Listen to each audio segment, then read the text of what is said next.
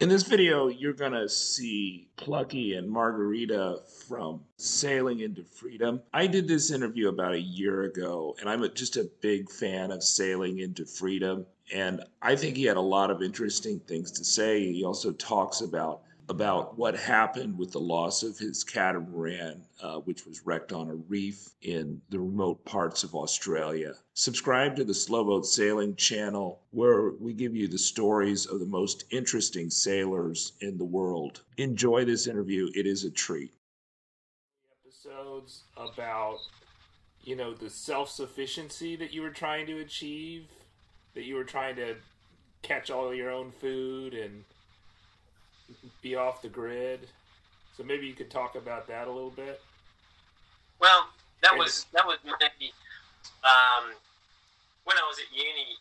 We had I don't know, people should know this, but you have a very large gap, a large lot of holidays, and generally when I was at uni, I didn't have any money, so I used to get dropped off on these little islands, and $400 I used to live for 3 months. I just take couple of spear guns, a tarp, and maybe a tent and a sleeping bag, and I'd just go. And so I'd just live like that for a few months, and I'd come back. So I always liked doing that sort of stuff. I still want to do that sort of stuff. It sort of went by the wayside a little bit because I think the blog tended to focus more on the crew after a while, and people wanted to know more about the crew, and so we sort of edited the videos to show more of the crew and less of the self-sufficiency, because it seemed that hardly anyone was interested in it. and because my funds was always in the toilet, we had to compromise a little bit and show what people wanted to see, because I know of only about maybe 6 people that actually are interested in the self-sufficiency that I know of that are watching my blog. Okay. So maybe I'm 7, I guess. Well, maybe you're the 7th. Okay. So, but you still do a lot of fishing and hunting your own food, and you don't buy a lot in grocery stores, right? No, we try not to. Just vegetables and the canned beans and chickpeas, and that's it. If we don't catch the fish until the end of the day, we just have veggies, and that's our diet. Yeah. But if we're on a reef, that never happens. We'll always get food. There's never, well, unless it's unbelievably bad weather, we'll get food. Or no fishing zones, like it happened. Oh yeah, well. Now in Belize, we were screwed. No fishing. Yeah, that's true. We had to be stuck with chickpea salads and bean salads. Yeah, there's no fishing really allowed in Belize, so it's a bit of a bugger. So. One of the introductory things I normally ask people is, please state your names and the name of your boat. Okay. Well, I'm Plukky, and the new boat is called Freedom. And I'm Margarida. All right. And do you ever go by any name besides Plukky, or you always want to be called Plukky? Well, it's easier. I don't really like the name Peter myself.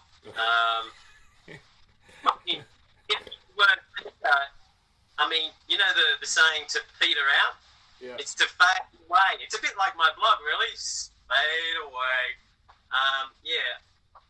And there's a lot of people called Peter, so it's good to have a more identifiable name, I think. I think, when I was watching some of your early episodes, it was, you kind of went into why you're called Plukky. I thought that you had a very difficult divorce. That was kind of where your vlog started? Is that right? A difficult divorce? No, divorce. Oh, a difficult divorce. Oh. If that's okay to talk about it. You mentioned it in your vlog. Not like that at all. Plukky if you look it up in the dictionary, it actually means courageous, but that's not where it comes from at all. Peter Lakursky. And there's a lot of L's and K's in my last name, and a U. So, Plukky. Okay, I get it. I like to be known as being courageous, but unfortunately not. It's just from my name. Okay. All right. So you used to have a catamaran. What kind of catamaran did you have? It was a Crowther 42216A. As far as I knew, there was only 3 ever built. Okay. And so that's like a 42-foot catamaran, something like that? Yeah, 42, yep.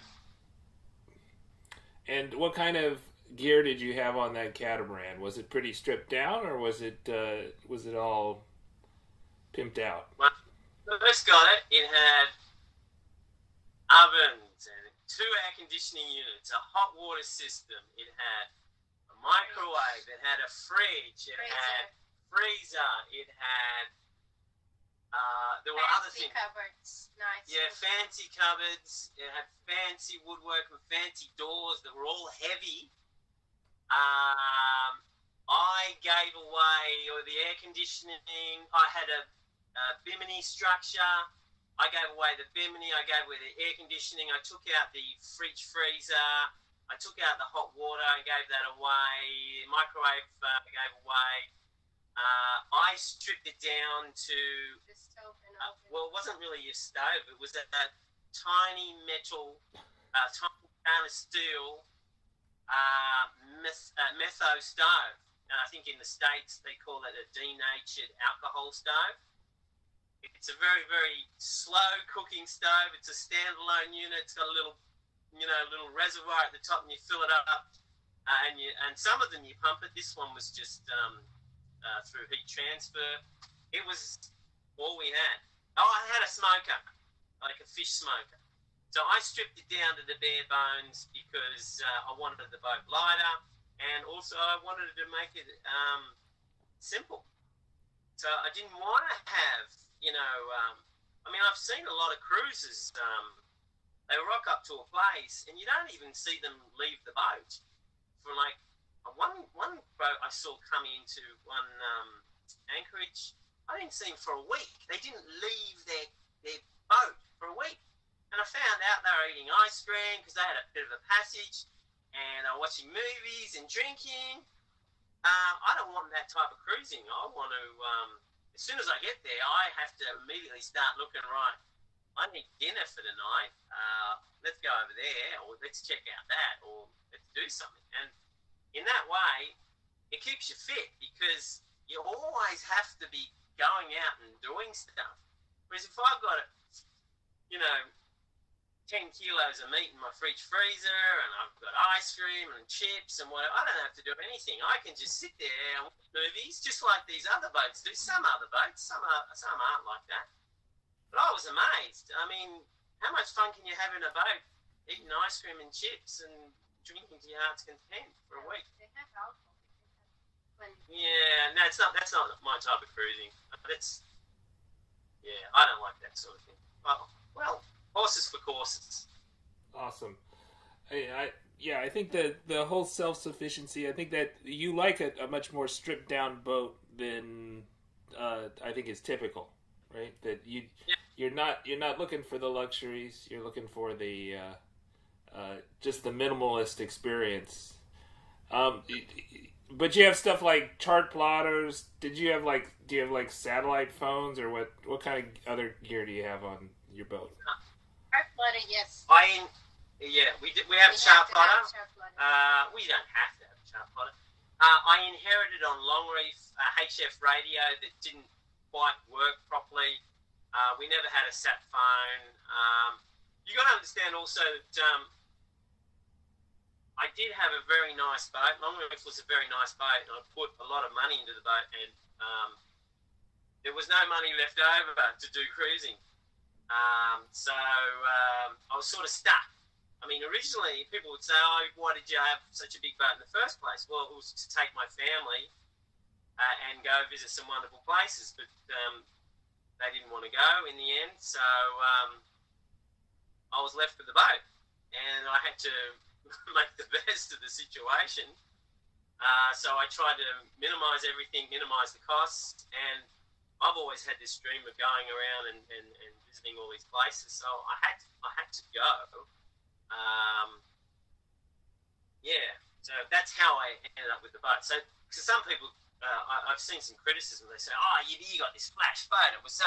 Well, I had to have a catamaran, number one, to get my partner to go on the boat. You'll find that a lot of girls, to get girls on a boat, it has to be a catamaran. There are very few monohull girls. I have met some. Margarita's one. There's not many. There's a greater proportion of catamaran girls. So it had to be a catamaran. It had to be big enough to have a family on it. So that's why I had the catamaran. But then I had the rug pulled out from under me, and voila, that was the situation. So I tried to make the best of that situation. What was the name of the catamaran again? Long Reef. Long Reef. Yeah. Yeah, okay. So you kind of had this too big a boat for just you, but you thought you were going to have more people on the boat, but it didn't end up that way. When did you make the decision to quit your job and live full-time on the boat and cruise? When? Yeah. I think that was, 3 years ago. Look, to tell you the truth, I should have done it 30 years ago. I should have... Are we good? We're just checking the battery. Oh, sorry, we're just checking the battery. Yeah, we're good. My phone's dead. So the question was when? Okay, so 3 years ago. Look, I bought Long Reef 8 or 9 years ago, and I spent an immense amount of time making it simple and homely for me and the family. And then I think 3 years ago, I decided to leave. It was hard to do it because I was working at the time, but you know how I think people get caught up in working, and they got that security, and then it's hard for them to make the break, and it was hard for me. I should have done it years ago. I mean, I would have been in a difficult spot, but, you know, shit works out, and if not, you just got to make it work out. So I should have done it years ago. Look, honestly, if there are people watching, don't think about it, and don't do it. Do it now. Just do it now. Don't wait. Don't prepare too much. Just do it now, because you'll find you'll get in a comfortable situation, and you'll be doing it later and later and later. And then, if you get a bit too old, you'll get scared. When you get scared, then you don't want to do it anymore. So it's better to do the difficult stuff when you get younger, because you're better able to deal with it, I think. Yeah, I don't know. Did that answer the question? That did. That was a really great answer. Could you tell me, so did I hear that you were a lawyer before you quit your job? I'm the world's worst blogger, by the way, and I'm the world's worst lawyer as well. There you go. Okay. I got 2 titles. All right. So where did you go cruising in Long Reef? Where? Yeah. Basically, east coast of Australia and all the way across the top into past Darwin, into the Kimberleys, where the voyage was terminated. Prematurely. Okay, maybe you could tell us about what happened when you lost Long Reef. What happened? Yeah. At the time or after?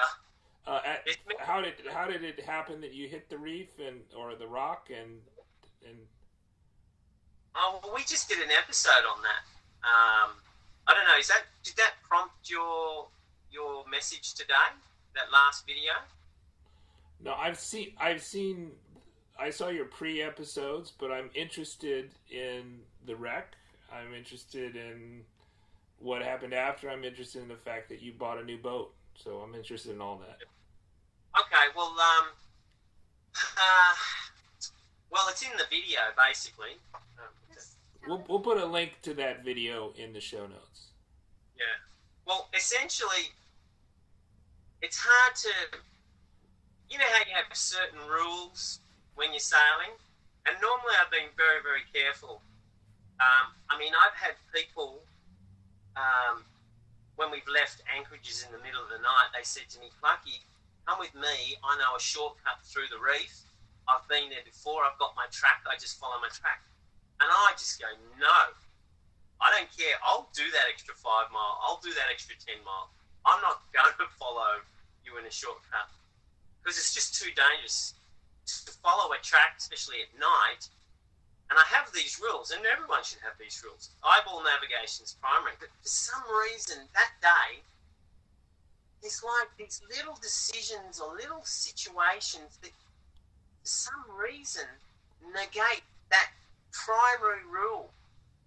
And I don't, like, we were using fuel. We were low on fuel, and the Kimberleys, if you don't know about it, it's just nothing there. It's the most remote region in Australia. And we were low on fuel. And you don't even have telephone service. You have to have a satellite phone if you want to communicate with someone. And even Gonzo, other people that have had satellite phones there, have only been able to use text because they couldn't actually have a phone call. Anyway, so we're in a very remote area. We were low on fuel.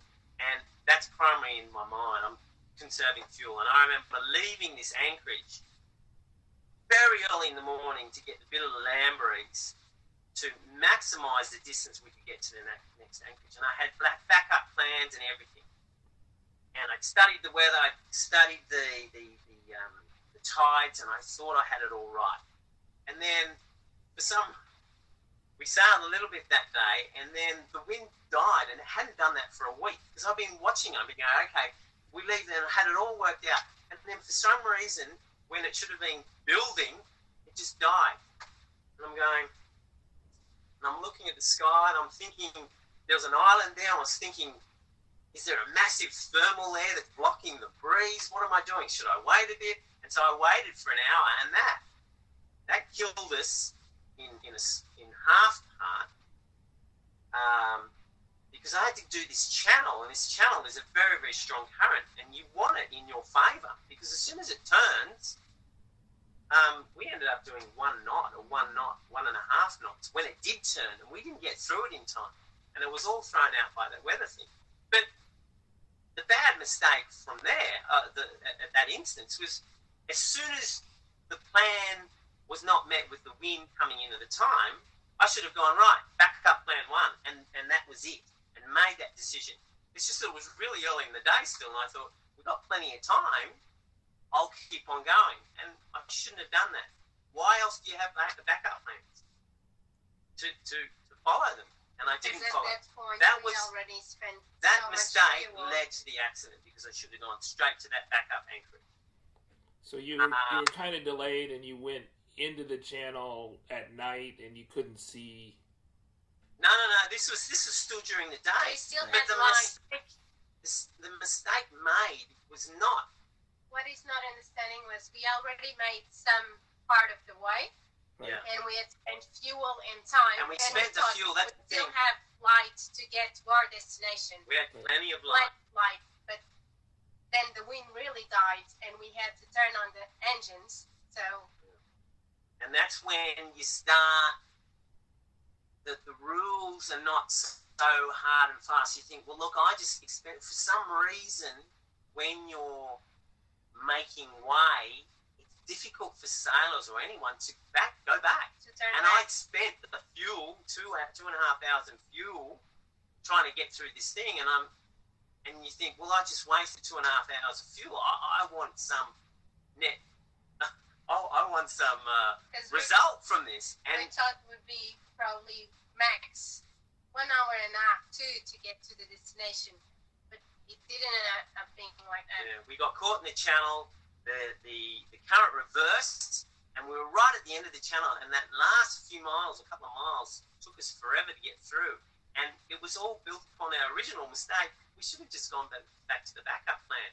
And so It took us ages to get through the channel because we missed the last bit of the current, or the current turned.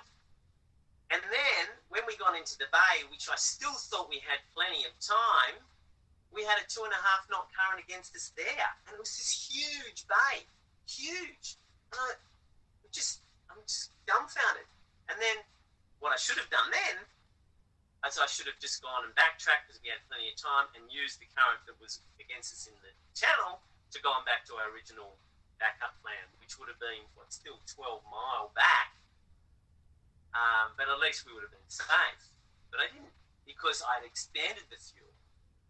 And basically was... You get driven by your destination, unfortunately, and it clouds everything. I think it was sunset, and it was still 1 hour or 1 hour and a half to get to our anchorage point where we're sure we're going to be safe to spend the night. So it was sunset, and then it was completely dark. We didn't have moon. And we were, like 300 meters? How far we were from the coastline? We were a long way from the coastline. We were a long way from the shoal area. And here's another thing. Again, you change your rules. The eyeball navigation, the primary thing, right? But I had waypoints to follow. I had Google Maps. I could see the shoal areas. Images. We had it all. And so you think, well, yeah, I don't have eyeball navigation. We just got caught out. Mind you, I put myself in the situation to get caught out. We felt comfortable because we have all these tools to use. And then we were well away from the reefs. Yeah. And then it was out of the sun and you just feel... Yeah, that's right. That's right. And then we hit the reef. Yeah. Because it was nighttime. Because, yes, we weren't relying on our eyes. It was 33 meters of water for... Yeah, we're in 30 meters of water, sitting pretty, middle of the thing, and then bang, reef. Wow. And the interesting thing is we were looking, did we go see the guy Dog on Cat? Yeah. We found two people that knew of the uncharted rock. And they have sent it already to Garmin, Avionics, to everyone. Well, they sent it to the chartographers. Yeah, and they haven't updated yet. It's known by people, sailors that have been sailing that area for some time. And the thing is, people that may have done exactly the same route as us, because it's so big tides in the Kimberleys, it can go to 12 meters tight. So they may have passed the same way, and they haven't hit the reef because it was high tide. We were right going and was getting low tide, so we got caught, and then we were stuck there.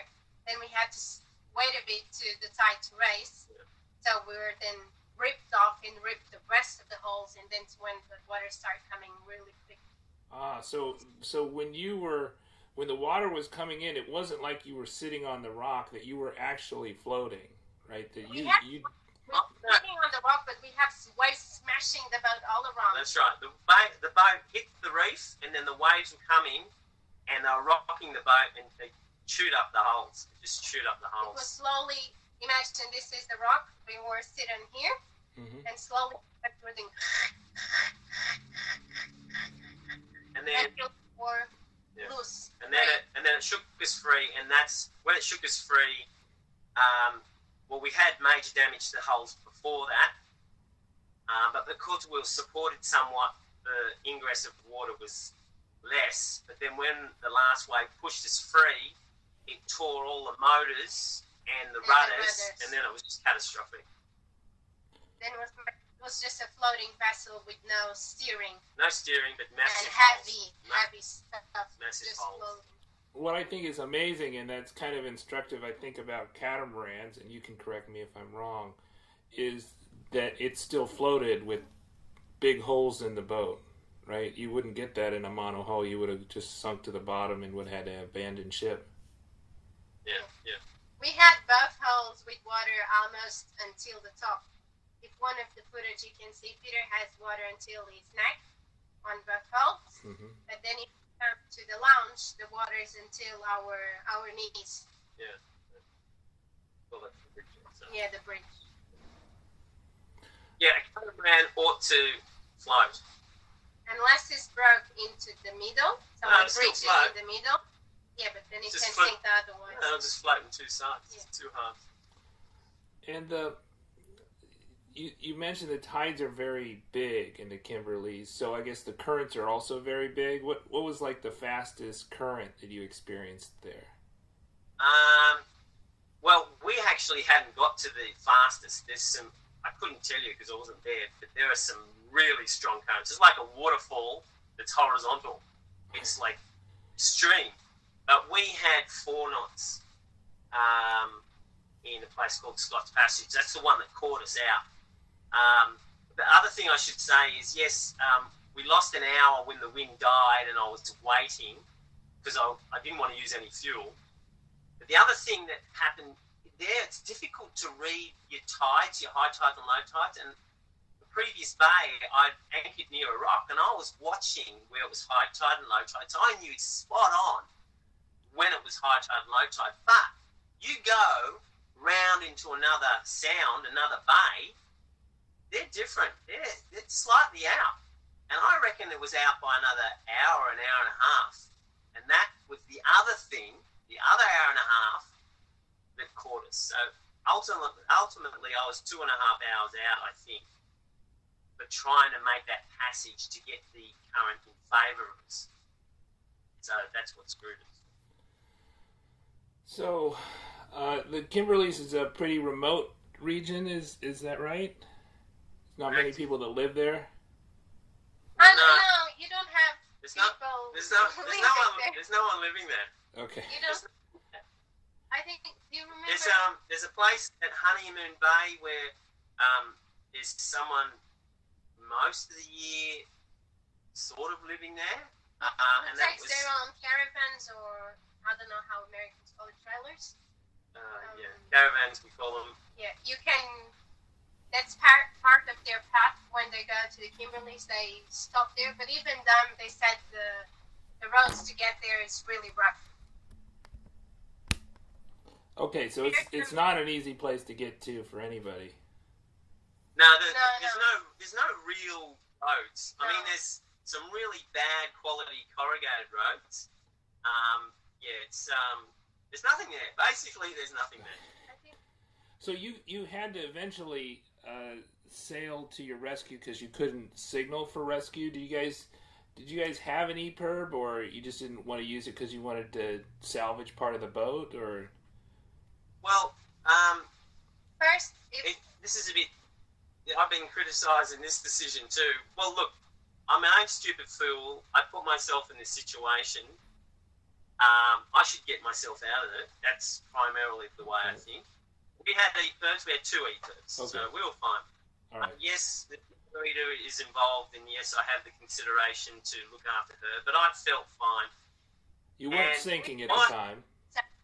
My reading of the rules is we weren't imminently in danger of life or vessel. The vessel already had been damaged. damaged, It was floating. but it was floating. There was no tempest, there was no storm. It was nice weather. It was still 1 month until the cyclones hit that region, so we're good. We had water, we have Well, more than a month. But food. we had water, food, so in We're my not reading injured. of it, I shouldn't really flick the EPIRB because we're not in imminent danger. Yeah, but I believe the main thing is, because once you pull the EPIRB and they come in rescue, especially in that location, probably they will come in a helicopter. They take you. You cannot take any of your belongings. So once they come and pick us, we've lost everything. At that moment, we abandon everything. So the first boat that comes by, they can take everything from there. They can claim the boat for them. But I had the idea that I could try and do some repairs. Yeah, beach the boat. Beach the boat. We wanted to get it in behind this little island. There was this a little beach, and I could somehow plug it all up. We tried it. The trouble, we tried to get into the bay. We got close to the bay, We sailed a bit. and we sailed a bit with the boat full of water. Yeah, with the Jenny curve. We were doing our But we own had no steering rudders, with the so it was tender. so difficult. But the damage was unbelievable. There's so much damage. I mean, how the hell would you sail that without any steering whatsoever in these massive holes? I could plug up maybe 30% of the holes or 40% of the holes. It's just too. So, what were you able to salvage off the boat when you eventually found people? Very little. We didn't return to the boat. You can't actually. It's such a remote location. I think it would have cost us $5,000 to fly in, just to see where it was. to see where the boat was, Okay. and the plane could take 300 kilos back, Right. including weight and Margarita's weight, and $5,000. I don't think we didn't have $5,000 anyway. And then we asked for boats to get a barge or something to come and pick Long Reef Right. off, because it's so remote. It was 300 and almost 400 miles out of civilization where someone could pick us, bring the boat back. The cost of picking the boat and fixing the boats It would wasn't reach the value of the boat. Well, it wasn't a consideration because we couldn't have funded it anyway. And then you have a boat that it's not seaworthy anymore because it's full of hatches. Yeah, but the prime thing was we didn't have the funds to get to the boat anyway, let alone get a barge that could lift it up. Right. Yeah. Yeah, but at the time you think the money, but you don't think too much. Well, you think it was more an emotional decision for Peter. It took him a while I need to bring my boat back. But then he got to the conclusion that we couldn't bring the boat back. And you guys did not have insurance. No. So how did go ahead? If you find insurance, it wouldn't have covered that area anyway. I had insurance up to the year before, but as a lot of boat owners know, if yours is not a production boat, the premium's like 3 or 4 times the actual premium for an ordinary 42-foot catamaran. It's ridiculous. Even though my boat had Kevlar inners and it was very strong boat, and in my opinion better constructed than a production boat, my insurance was 3 or 4 times, and I could afford it in the first couple of years when I went cruising, but I couldn't afford it in that last year. And they wouldn't have covered it anyway because they have a new Northern Australian rule that if it's in a certain area, they just don't cover it. Yeah, I think you find this the further afield you go, the harder it is to get insurance and keep insurance, and there's always like some sort of inspection that needs to be done, and some sort of surveyor of some type, which are usually in short supply in remote areas. Yeah, not that it doesn't matter. I mean, there was nothing. The boat was A-OK with respect to survey. Yeah, every 5 years you get a surveyor on, and he writes his little note, and he'll say, "Oh, you got to change this and this and this." But I'd already had that done. That was all good. There was nothing wrong with the boat. That wasn't the obstacle. The obstacle is the huge premiums that they charge for non-production boats. Because people go, "Oh, why don't you have insurance?" Because, for example, a lagoon, I think mine was 3.5 times the premium of a lagoon, and the lagoon was 1.5 times the market value of my boat. How old was your boat when? 15 years old. Okay, so not super new, but not super old. That's usually you can get insurance for boats that old. But I understand that the premiums can be quite expensive and hard to get in remote areas. It sounds like you were in remote areas. So when you finally got rescued, or you finally found somebody to take you out of the Kimberleys, when was that? How did that happen? Well, that sort of that happened really quite quickly. Yeah. There was a small cruise liner for old people. Did I say that? No, I shouldn't say that. Since this region is really remote, just when you get to a certain age in your life, it's when you can afford some type of trips. And this is one of the trips. Really fancy luxuries cruise liners do that coastline. Okay. And this was the boat. So I woke up in the middle of the night and I saw lights, and I got onto the radio, the VHF, and I sent up a couple of flares, and they spotted us, and they picked us up 2 days later. So we were very fortunate because we were actually at the end of the Kimberley's cruising season. Most people had already gone south or had gone back to Darwin. There was still plenty of time for avoidance of hurricanes and cyclones, but usually people are out of that area by the time we're there. And so we're very fortunate that they picked us up, and they treated us very well. And it could be a day before, because we were the day before we were sailing really slowly the boats. Peter had the tender using as the rudder, the steering, and I was holding then the Jennifer, and then he would come when the storm would get stronger, the Jennifer, so we can slowly turn and go into the bay. So we were trying to beach the boat in this bay, so protected on the from and if we had got there, that day, we wouldn't have seen that cruise liner at all. Because it was like it would have been blocked from our view. view. It's the bay would be blocked, so we wouldn't see any sea from the coast. Yeah. They wouldn't see us. They wouldn't have seen us. us. And those were the only people you saw prior to them picking you up. You didn't see any other boats? You didn't see any other people after the wreck? I saw a sailboat about a week or two before, probably about 150 miles north, and they were heading north though. I saw one boat about a week or two before. Yeah. But I knew they were heading north. I knew they weren't going south. And you tried them on the VHF, and they didn't. We knew they were going north. They're 150 mile away. There's no VHF that's going to reach that. It's too far away. There's no point. How were you able? You saw them on AIS, or what did you? How were you able to see somebody 150 miles away? We just cruised past them. You cruised past them.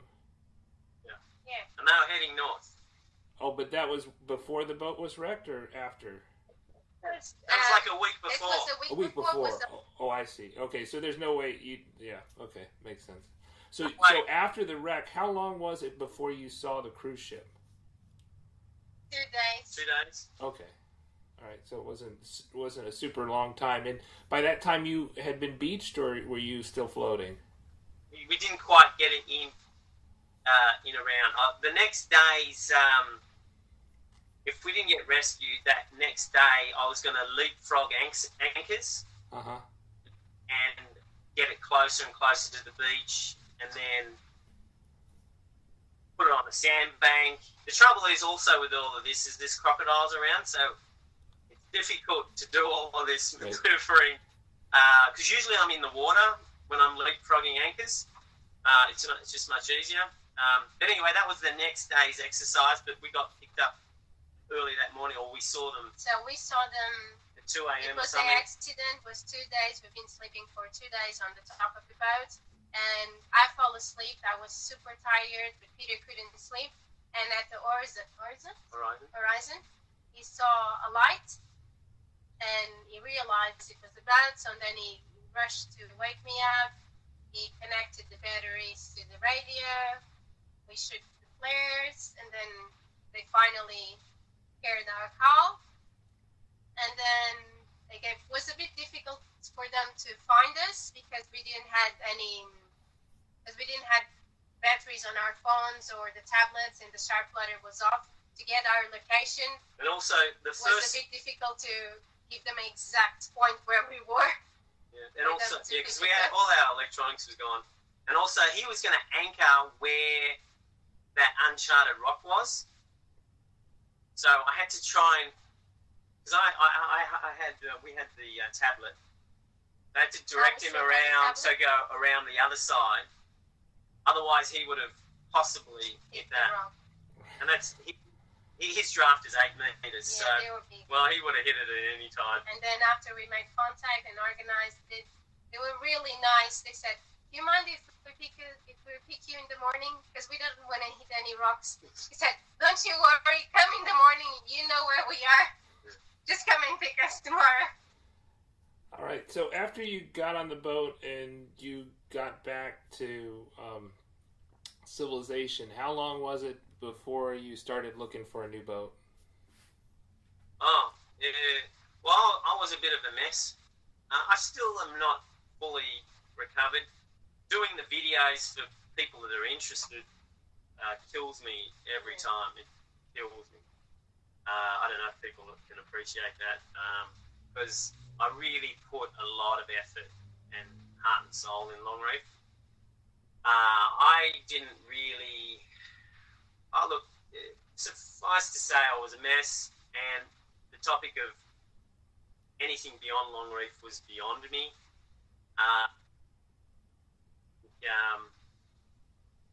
tried to just get into fitness and try and sidetrack myself.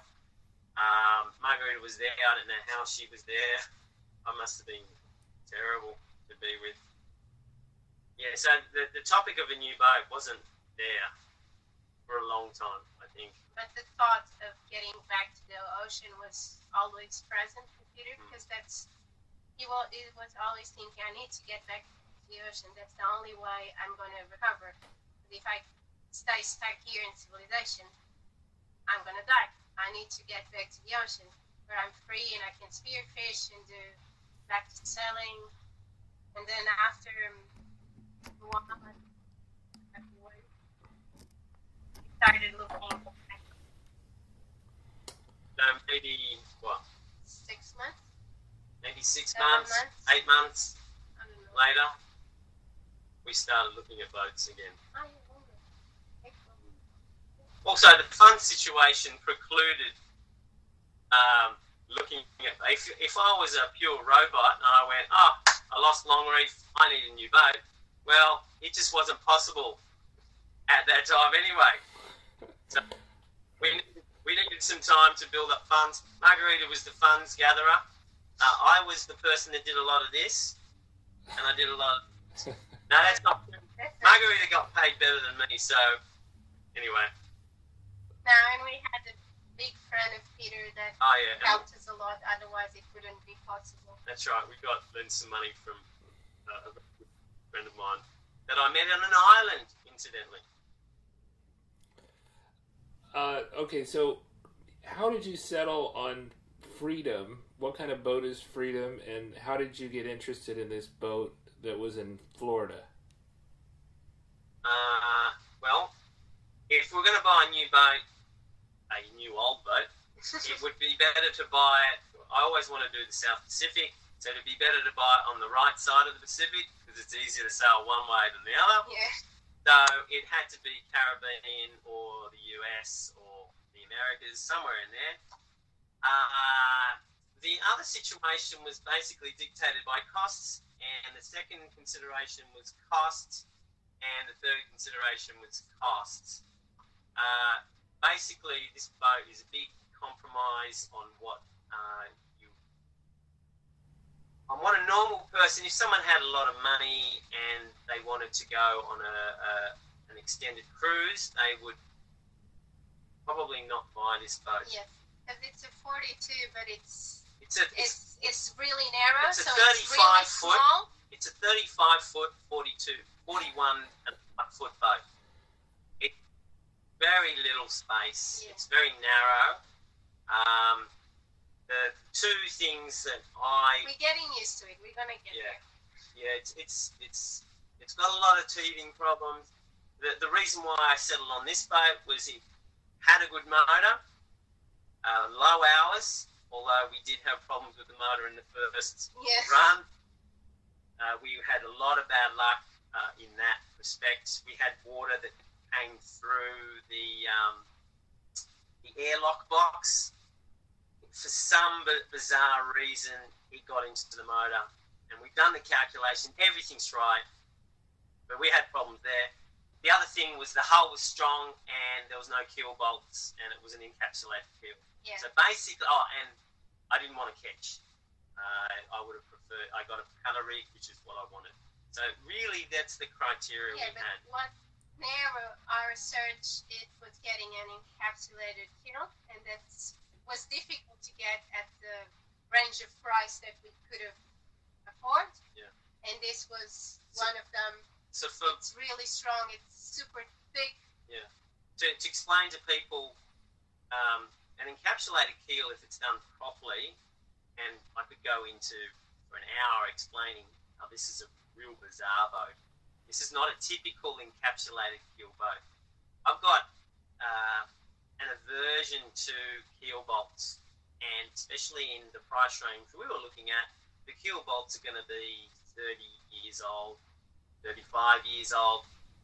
A lot of them you can't even get to, and most people go, it's all right, out of sight, out of mind. I just don't like that situation. Yeah, because if the keel goes, it's just, we go bound, another boat. It's catastrophic failure. Yeah. I wanted to keep away from that. So it had to be encapsulated keel, and had to have a good motor, had to be strong. And so that's what we got.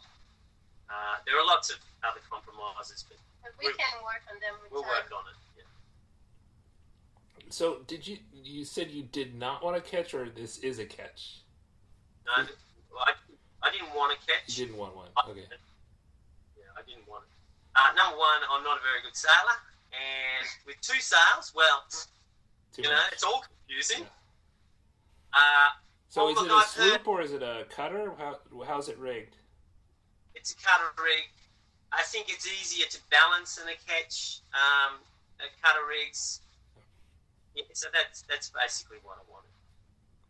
Yeah, so I mean, one of the issues that we've had with the downwind sailing is it's a real pain to downwind sail with the main, and we're thinking of putting on a inner forestay on our boat, which is typically does have an inner forestay, just because it's easier to go downwind with two head sails, wing and wing. Yeah. So that I think that's a good choice for if you're going to do the milk run. What other things are on this boat? Did you have to upgrade the solar panels? Did you put on a wind generator? Well, it didn't have any solar panels. Yeah. We had to put solar panels. It had a wind generator. It didn't work. Yeah. It had an autopilot. It didn't work. It's still got the radar. It doesn't work. Yeah, the radar, what else doesn't work? Someone will fix it for us. It had the wind generator. We had a friend that knows what's the problem, so we're going to try to fix ourselves. We got a debit system that our really good friend Tim did it for us. We had a windlass that didn't work. I did a whole episode on it. How I bought this boat and I went through everything that didn't work, and then everyone came back and said, "So why'd you buy the boat?" Well, hull, encapsulated keel, and motor, but everything else didn't work. And Bob was our great friend that got us the windlass. Yeah, Bob. Thank you, Bob. If Bob's out there watching, I fought with him for a month. He wanted to buy us a windlass. I don't know. Sometime in June, and I said, "No, Bob, I'm going to fix the old one." Nah. Well, we couldn't fix it. Eventually, he got the better. He won the argument, and he actually bought us a winch. So we're tremendously grateful to Bob for doing that. It was amazing. All right, and I think I saw that episode. Did you pull out the fridge in the end, or no? No. The fridge we kept commissioned because Tim was who made the davits. He loves his beer. So he did the crossing with us from Tampa to Mexico. Okay. So it would have been very rude of me to decommission the fridge if he liked beer. He did so much work on the boat that it would not be nice. But then I said to Peter, if by any chance we might end up one day in a marina, I can have my cheese and my yogurt. See, look what's happened. Self-sufficiency has gone down the toilet. No, it's connected. We've been the cat. Oh, wow. Hello, sounds like you have good company that is making up for the lack of self-sufficiency. It gets interesting in company. If we had 24-hour surveillance, people would go, really? Really? Don't be like that. All right, so you guys got the boat in Tampa. How long were you working on it in Tampa? 3 months? 3 months. Until we had to leave. Yeah, we had to leave. We left the day we had to leave. Okay, that was like a visa issue? It's like Yeah, because we were on the waiver program. Both of our countries, we actually don't need a visa if we stayed for 90 days in the U.S. Okay. you have to get out in 90 But days. you have to get out. Well, we got out in 90 days. Yeah. Was the boat prepared fully? Well, that's debatable. But we did think we had the motor and we had plenty of fuel and we could certainly get there. Although we did have dramas, but that's going to be showing in the next week or two what the drama had. Because, boy, we had some bad luck. We're safe now. We're safe now. There's usually a long lag between when I interview somebody and when the episode comes out, so it won't be a spoiler if you say it. But you don't have to say it. You can keep it a secret. So did you sail directly from Tampa to Isla or where? Where'd you go? Yeah. It should have been straight for max 4 days. It took us 8 days and a half. Okay.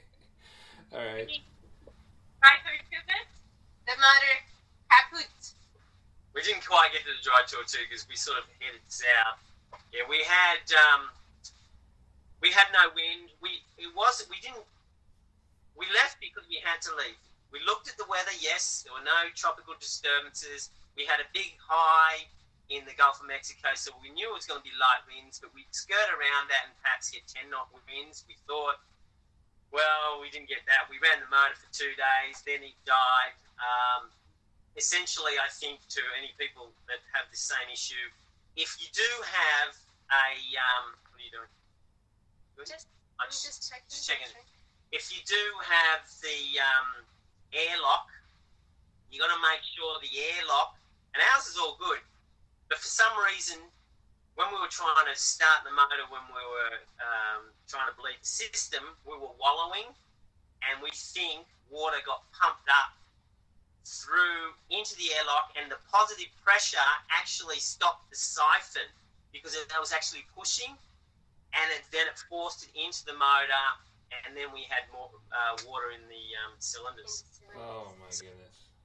It was unlucky at that time that we just because there was no wind, it was just glassy, but then it started wallowing in this really swell that exactly matched our pendulum motion. We were drifting for 2 days. What do you mean? I don't know. We were essentially drifting for 6 days with tiny bits of sailing in between. But I remember we had almost 2 days in a row that we didn't go anywhere. That's what I'm saying. For 2 days that we stayed, we didn't raise any sail. Oh yeah, Not even a bit. We went somewhere. We went backwards. Back into the Gulf of Mexico.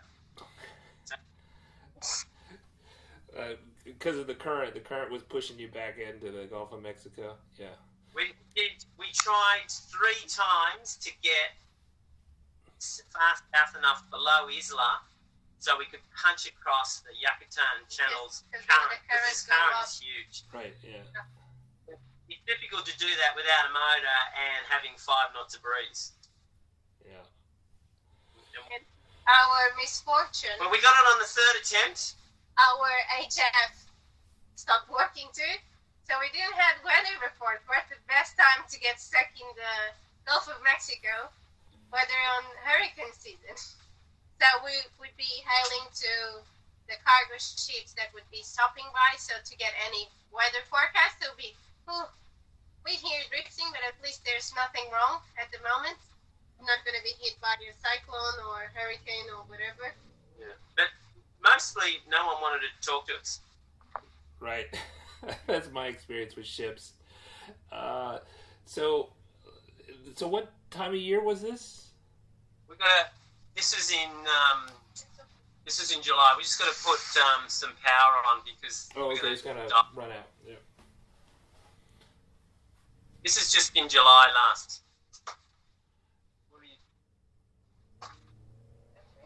Doesn't it just need the cord? So, one of the things that before I left in 2016, I spent some time because I'd read so much about that whole issue of water siphoning up into the engine. I put in like a special flapper and a special anti-siphon thing just to avoid that issue. How were you able to get it fixed? Well, I've never had that problem before, so we couldn't fix it on the boat.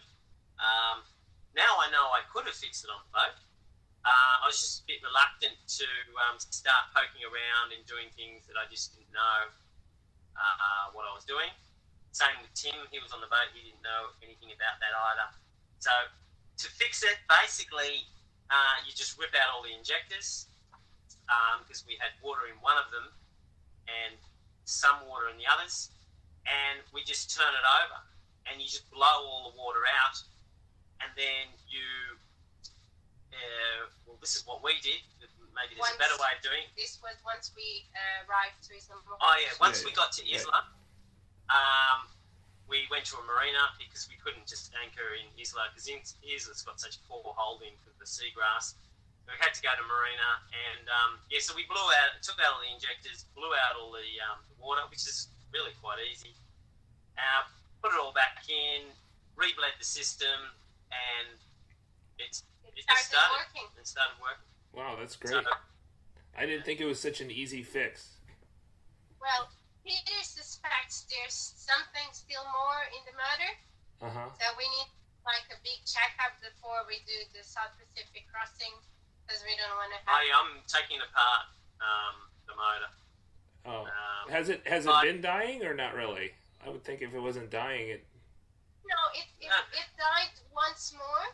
Yeah. But we think it's because the diesel tank is not as clean as we thought. We cleaned the diesel tank, but must be something inside more there. Some joker did some silicon work in the tank. Right. And it's locked, so there's flaps of silicon. Yeah. Okay. In fact, the last died, a flap of silicon just went over the fuel intake pipe. Because we thought it was lack of fuel, but... It wasn't. It was full? It was, more than half full. So we think the motor's all good. I'm going to redo the fuel tank, clean that out, and make sure. I thought I did a really good job. That's the only thing I could think of. Yeah. There is a blackened injector in the motor, and I got to work out what's wrong with that. So, I'd say that on most of my long passages, I've had engine problems, right? And I spent a lot of time and money keeping up my engine. And I think a lot of the issues is possibly if you have a dirty fuel tank. But also, you just, when you're on passage, I think you get more wave action, a lot of more bubbles into the system. Yeah. That when you're going up and down, there's more air coming in, and also possibly dirt. But I think it's more likely it's kind of air bubbles. So I think it's common in rough water to have engine problems. Oh yeah, because it stirs up all the filth in the bottom. Right. So, I don't know. I think it's kind of impossible to get rid of all of it, but certainly cleaning out your fuel tank is a good thing to do if you're willing to do it. Look, did it. The only explanation is there must have been something I missed because it's clean. Yeah. Anyway. There's always like any error in the system somewhere, which is kind of like a problem that has no solution, right? Because there could be any place that you have air ingress into the system. How do you get rid of the air that is in the system? What? How do you get rid of the air in the system? You bleed it. You bleed the engine. So it's the same process. Yeah, you typically would bleed not at the injectors, but bleed at a bleed screw. Yeah. Oh no, we do all of that. I'm just if you do get bit of air getting, your tank's going backwards and forwards, you get a bit of air going up. That shouldn't be enough to kill your engine, because your primary filter and your secondary filter certainly got enough reservoir to overcome that. And if it goes up into from my understanding, it goes up in your high pressure pump, well, it shouldn't actually go up into your high pressure pump. Look, I don't know. I don't know enough about it. But I think if there's any place along the system that you have ingress of air, then you're gonna have air problems, right? And it's probably going to be worse the rougher the seas. That would be my guess. Okay, so you guys got to Islam. How'd you get into the marina? Did you sail into the marina? No. No. We got a tow. We got towed by Jorge, and it's Explain the story. So, we crossed that big current, the Yucatan Channel current, and immediately after we crossed it... Can I just interject here? Yeah. So this is our third time trying to cross this 5-knot current, right? So we've been thrown into the Gulf of Mexico twice because we've had 5-6 knots of breeze. That's not enough to punch into anything. So this is our third time. I went down quite south and we came across Banco Aerosmith, where we actually got into a countercurrent that actually sent us south, which was really bizarre. And I actually was lulled into thinking that I'd actually crossed the bulk of the current, or we'd missed the current, because some people have apparently done the crossing and have never got the 5 knots. So I thought, hello, Lulu, this is happening. But anyway, we got 12 knots of breeze at this time. And I'm thinking, great, we might be able to do this. But then we got hit in this current, and I had the wind up our bum. We had the headsail, the main jib, poled out. We had the main out, wing on wing. We were at 180 degrees. The wind was right up our bum. And on the chart plotter, we were doing circles. So we were going just a little bit forward, a little bit back. We were doing nothing. I reversed it, and I put the pole out on the other side, through the man on the other side, and the wind was also at 180 degrees. But we started making headway at 0.2 knots. This is crazy. We were going north-northwest, so we're getting thrown back into the Gulf of Mexico again, but at least we were going a little bit west. And we were going up this slope, and I saw this really steep section. This is about 20 mile north-northeast or northeast of Isla, was this very precipitous drop on the chart plotter, and I just wanted to avoid that at all costs. I could see that if we went there would just be a major current.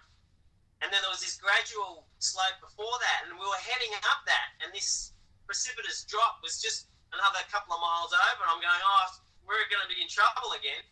And we were just lucky that there was this underground hill, but when we just went past it, it created an eddy, and it threw us up onto the 180-foot mark, the depth, where the current is supposed to only be 1 knot north.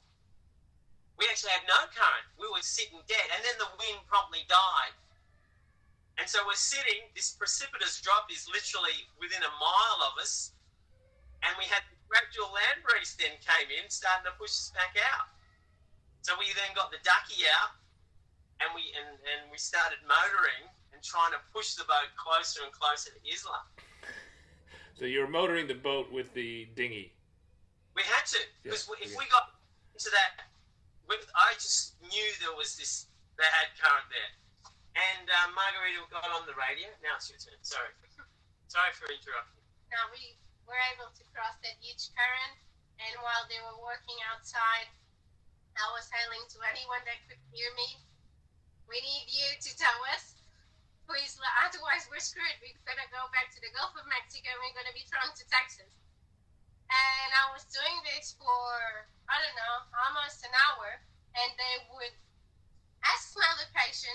I'll give them the coordinates. And then automatically, I'll have no return. And I had 3 people that done this. And I asked their boat names so I knew with who I was talking. No one told me anything. And after a while, Jorge was listening to all of this, and he came and he said, I'm going to help you. I'm okay, in an hour, I'll be picking you up and I'll be helping you. And that's what happened. For 1 hour more, Peter and Tim was on the decking. So we wouldn't be drifting backwards, so we stay on the same position so Jorge could pick us, and then we would be towed for 3 hours until we got to the Mujeres. We dropped anchor, and the next day the marina guys came and picked our boat and towed us inside the marina. Okay, that's similar things that happened to me before. Not so much current, but I've been towed into the marina before. Last half day. Yeah. Now, may we say that Jorge is a gentleman's gentleman, and he did everything in his power to help us. And he tranquilized us from half an hour, 15 minutes. He'll be hailing on the radio still. We are on our way. We still have more X miles to do. So we knew he didn't run away and he didn't forget it. Yeah. All right, well that's great, and you guys are in the Rio Dulce for the hurricane season now. Okay. Yeah. Well, that sounds awesome. I won't take any more of your time. I think we're well over an hour now on the clock, so it was nice talking to you guys. Is there anything that I should have asked you but I didn't ask you? I don't know. I'm amazed you got an hour out of us. I reckon I'm only interested. I reckon I'm only interesting for 6 or 8 minutes. That's why my blogs only go for 6 to 8. No. You're interesting for hours, but I don't want to keep you all day. So, is there anything you want people to know? How should people find you? Well, they want to hear more about your story. Well, they can just visit the blog, really. I'm not the greatest blogger. I'm not the greatest promoter. So that sort of thing. Peter's not a fan of the internet. Is difficult for me. So I'm not sure. Maybe it's more than. I'm not going to tell you a mug of coffee with my face on it or a T-shirt. Promotion is not my thing. Oh, so the Sailing into Freedom T-shirts are not yet available. Not yet available. Okay. Well, I'll try to order one as soon as they come out. Okay.